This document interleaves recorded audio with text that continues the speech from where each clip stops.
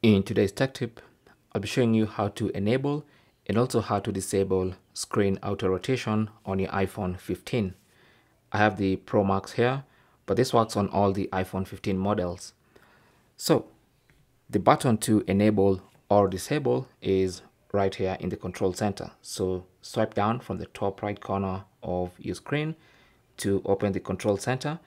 This is the icon we want, this one right here.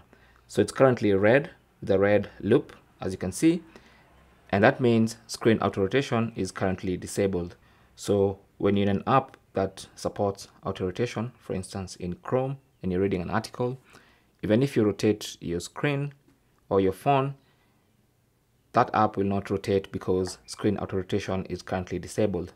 So let's go back to Control Center and enable it by tapping on it once. When you tap on it, when that loop becomes red, when that loop turns from red to white, it basically means we now enabled screen auto rotation. And as you can see right now, the screen will automatically rotate depending on how we are holding the iPhone. Okay, and when we lock, it will not rotate.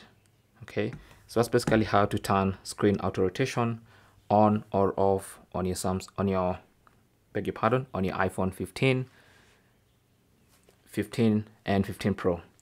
Thanks for watching and good luck.